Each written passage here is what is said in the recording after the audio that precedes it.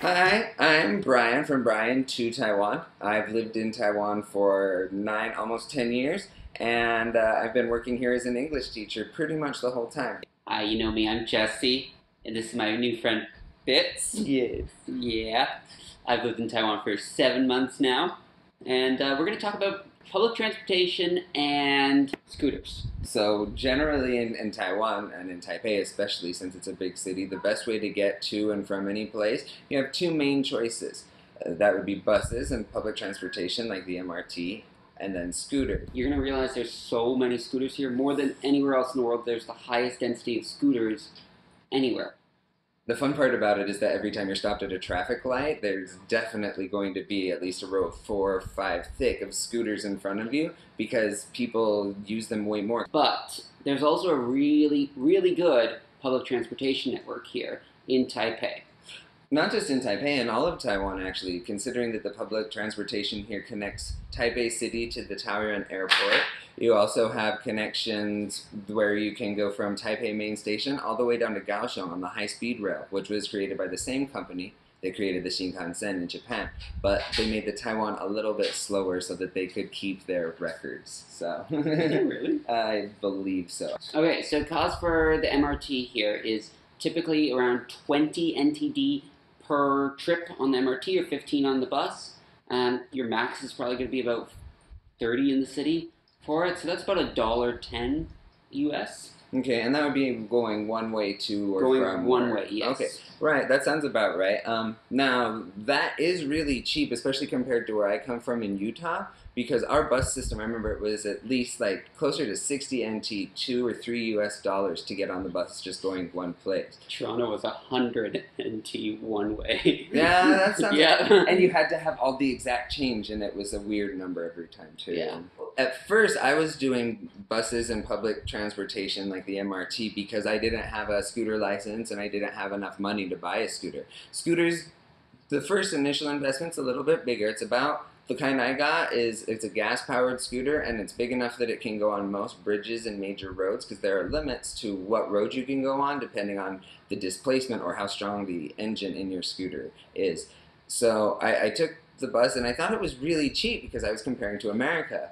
But then on my scooter, I found out that I can go for 1 week, fill up gas one time, and it cost me 100 NT dollars a week. That's actually pretty amazing because that's 5 trips, and I take roughly 10 to 14 trips a week on the MRT and end up spending about $250 NT dollars per week on the MRT here. So that is a lot cheaper per week. But what is that initial startup cost? When I bought my scooter, I bought it for 45,000 NT, which would be 1,500 US. Come over here, chubbers. So for 1,500 US, I got this scooter, and my friend helped me get a payment plan. It's harder for foreigners to get payment plans where you pay a monthly amount here, but my friend who's Taiwanese, he didn't have any trouble and helped me get one, and I paid him and paid through him.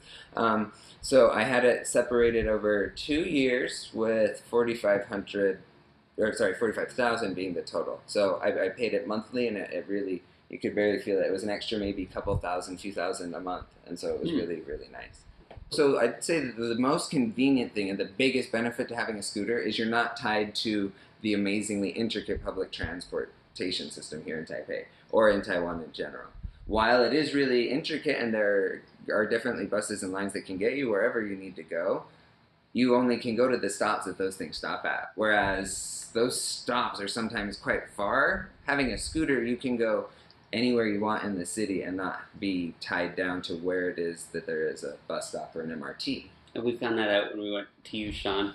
There was 2 buses per day, and that was it. Yeah. Not sure if most scooters can get up those hills, though, but it would have been nice to have our own way of getting around outside of the city. Oh.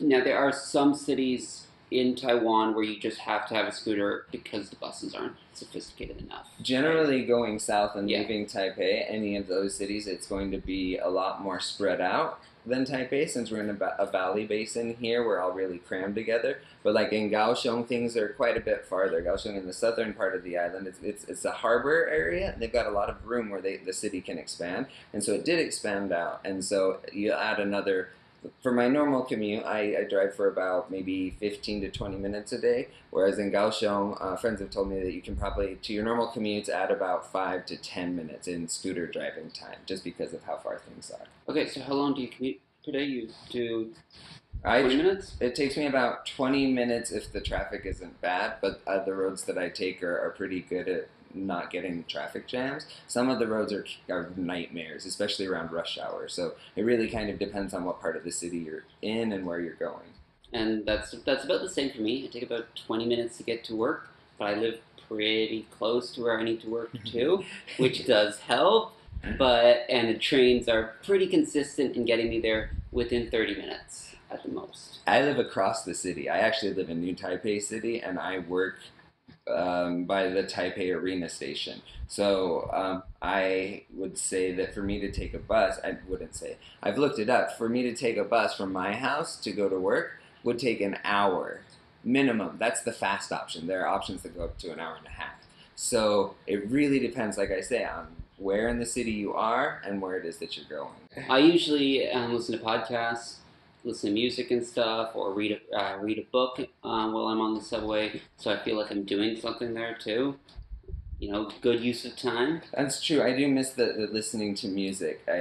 But luckily, with the advent of wireless headphones, if you have like one wireless bud, you can put that in, leave an ear open so you can hear everything, and be listening to music while you're driving. I would not recommend reading a book while you drive a scooter, though. This is a big reason I like to take public transportation, is because it is better for the environment. You know, you put 80 people in a car or into a train instead of one person on a scooter. Definitely, definitely.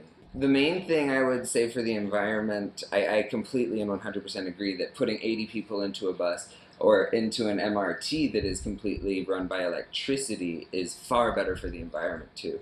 But luckily, Taiwan is a really advanced country, especially technologically, since a lot of companies have their research and development here. And because of that, what's happened is we've seen a real big boom in electric scooters all over the country, because scooters are everywhere. In America, we're getting electric cars a lot. Those are also here, but scooters are way more used. So now we're seeing electric scooters everywhere. And the company that's really known is Gogoro from Taiwan, and they have some really, really interesting government subsidies when you buy them, where the government helps pay for part of the cost of the scooter.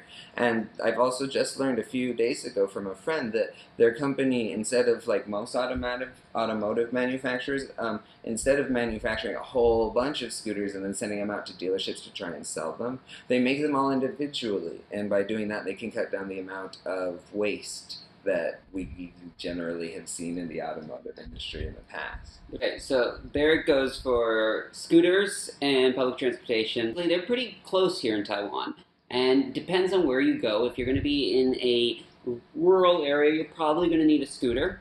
Go for the Gogoros if you can for the environmental impact, because save the trees.